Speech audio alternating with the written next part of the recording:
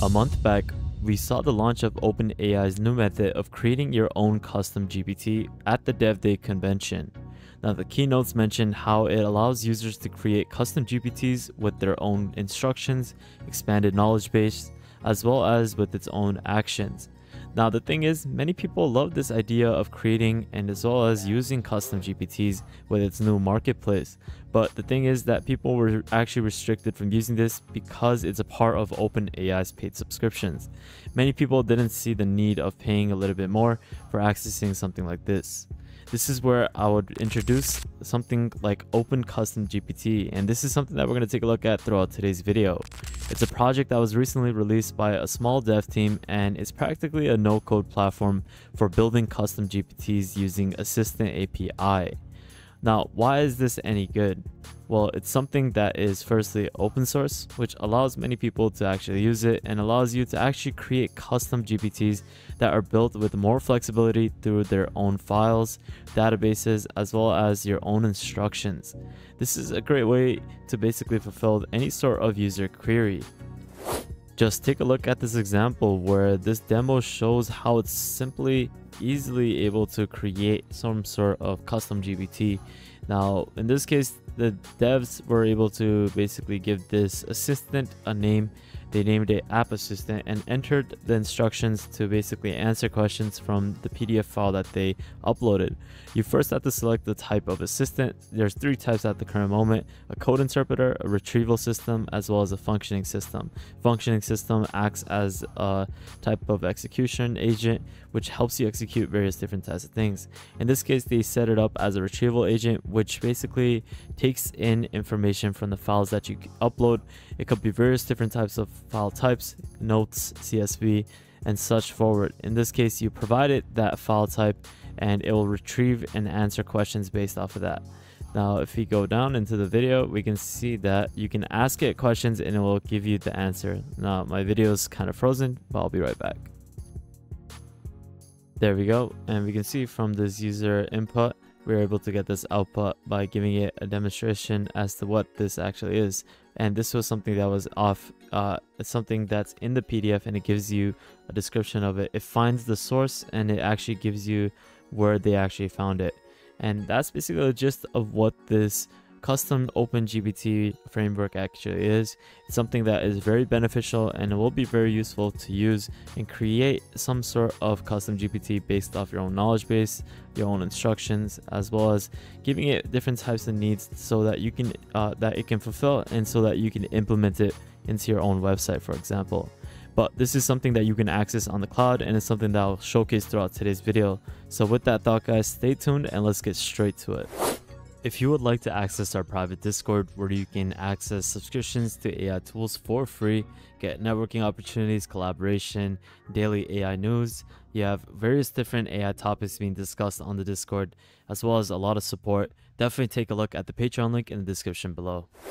If you would like to book a one-on-one with me where you can access my consulting services, where I can help you grow your business or basically give you a lot of different types of solutions with AI, definitely take a look at the calendar link in the description below. Hey, what is up, guys? Welcome back to another YouTube video at the World of AI. In today's video, we're going to take a look at Open Custom GPT. This is a no-code platform for building custom GPTs based off your own knowledge base, based off your instructions, and have it deployed on various different workflows, whether that's your website, by copying the source code of this GPT that is generated. But throughout today's video, we're going to showcase how you can actually take a look. But firstly, we're going to take a look at some of these amazing features. The platform basically prioritizes speed and efficiency in the GPT building process. It basically works through making sure that there is a rapid deployment process that is basically able to create any sort of custom GPT within a couple minutes. It's able to secure your data. It has some sort of emphasis on data security as well as user control. So that's something great to hear about. It's open source, which means that it's free to use, and have it so that you can extend it further. You can share and embed your GPTs with other people. This is something that is really easy to basically share with whoever you're trying to generate certain GPTs with. You're also allowed to have monetization with the GPTs that you create. It enables you to basically have it pass paywalls and earn money with the GPTs that you create. Now, another thing is that you're able to have it so that you can convert your existing custom GPT to have it host on your site. This is where I mentioned that you can have it implemented in various different workflows. You just simply have to copy the instructions from the configure tab, which is something that I'll showcase later on in the video. You paste it into your own custom GPT instruction section. You're then able to enable code interpreter, DALL-E, or a file retrieval similar to your custom GPT method. Now, this is something that lets you set it up and convert your existing GPT so that you can have it hosted in various steps or various workflows, sorry. This is something that I'll showcase as we go later on in the video. Now, there's two ways to access this. You can simply just install this project locally, or you can access it through their cloud hosting. You simply just need to log in with a Google account and you can start accessing OpenCustomGPT. Now, we're going to actually take a look at how you can use it, as well as how you can take this into different workflows now that we understood the features as well as the dynamic of this platform. Now, if you want to run this project locally, it's fairly easy to do so, but you need to make sure that you have some of these requirements fulfilled. Make sure that you have Node.js version 18 installed. You need to have Git installed, which is an application that will help you clone any sort of repository onto your desktop. You need to make sure that you have an OpenAI API key that's linked to a billing account. Now, once you have all of these prerequisites fulfilled, you can then move on with the installation process. Now, I'll leave the link for the repository as well as the cloud hosting link in the description below. But what you need to do if you're going to be running this locally is going onto the repo, clicking on this green button over here, copy this link, and then scroll back down to the code section. Now, what you want to do is open up command prompt, type in git clone, and paste the link in and click enter. Once this is cloned, you just simply need to type in cd, then type in OpenCustomGPT, which is going into the OpenCustomGPT file. Now, once you're in the folder, you simply just need to type in npm install, or you can just copy it and paste it into command prompt. This will install all the requirements that are needed to have OpenCustomGPT functional. Now, this will take a couple seconds, so once this is done, I'll be right back.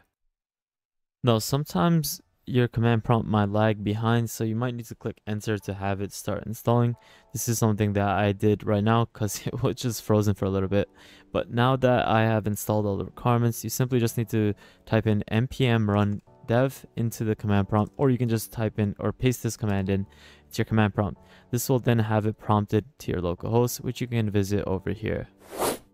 Now that we have OpenCustomGPT installed, you can simply just create your custom GPT. This is by clicking on this button over here, giving the assistant a name, enter the instruction that you want. So in this case, you can give it any sort of instruction. You can create a coding assistant.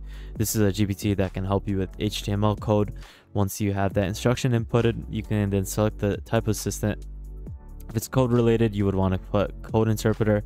If you want to retrieve certain types of items from a certain type of file, you can simply have it set to retrieval. Now, you can also set various different functions. Now, this is a way for you to have it so that it doesn't generate certain types of functions, or have it so that it generates or determines certain types of generation.